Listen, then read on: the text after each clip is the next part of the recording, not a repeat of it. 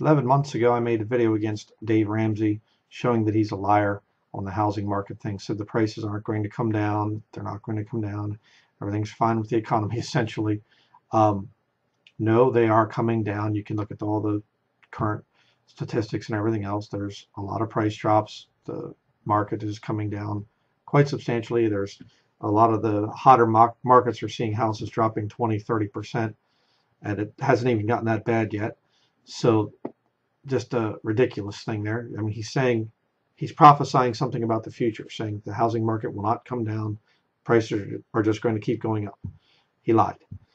You can watch that video if you want to. But recently I saw this video here on SD Bullion's channel, and I could not believe what this guy says. And this guy professes to be a saved Christian. All right.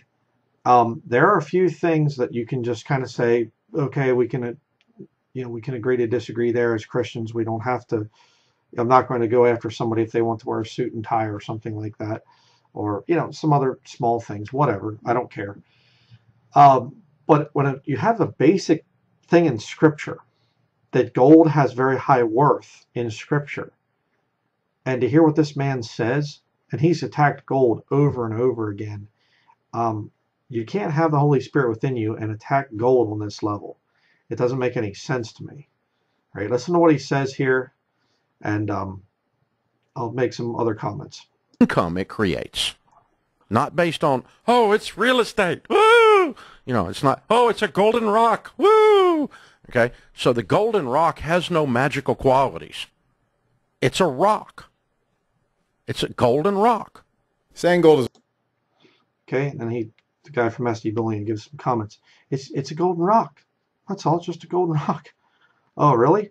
Then why is it that way back in Genesis chapter 13, verse 2, Abram was very rich in cattle and silver and in gold, precious metals. And you go all through the Bible, 361 references in the King James Bible to gold having value. A little strange there, and kind of weird too, because if you look at the videos and things, you can see right there and right there. I won't bother playing it again, but he has gold rings on. See, he's into scamming people. The modern banking system with the fiat currency, the fractional reserve banking, I keep talking about this because it's so important. These people rob you of your money. They get you to invest in things that eventually crash. Another video I saw with him about the gold thing, and he's talking about the dollar, and the dollar is so important. And then he turns right around and he talks about dollars, currencies that are useless and they're not worth anything anymore. Gold is never worth zero. Gold is it's not an investment. Okay, it's how to protect your money, how to get your money out of the banking system so that the government can't get their hands on it. It's not cheating the tax system either or whatever else. You have some very wicked people like Dave Ramsey, and they want to make merchandise of you, take away your money. That's what they want to do. But I just found out another interesting thing about this lying devil right here. I warned about him back here, called him a lying false prophet. He's lying about, gold. Let me show you one other thing here. Just remember this. One of the references to gold, which I think is very interesting. 1 Corinthians chapter 3.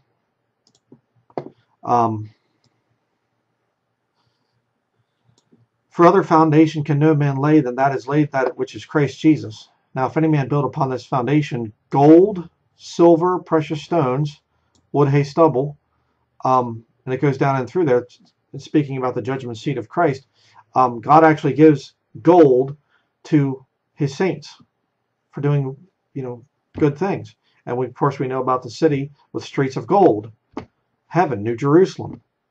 But apparently it's just a golden rock that David Ramsey's not interested in. Okay, I don't think he's going to be going to heaven there. Plenty of issues with this guy. But I just find it interesting. Oh, he's a good financial guy and whatever else. And oh, you can trust Dave Ramsey's advice. Look what just came out 1 day ago. The Morals, along with 15 others, are suing Dave Ramsey and his company, the Lambeau Group, now known as Ramsey Solutions, asking for $150 million dollars over accusations of negligent misrepresentation, unjust enrichment, and violation of consumer protection laws. And there's being reported by Washington Post and all these other different things here. Huh. So it turned out that he's actually a con artist. The fact of the matter is, the Bible is the standard. The King James Bible is the standard for the English-speaking world. And if you get some guy that's coming out and attacking something that's just so simple in Scripture, I'd get away from him very quickly. Tells you not to invest in gold, not to have gold. Gold's just a yellow rock. Whatever, it doesn't matter.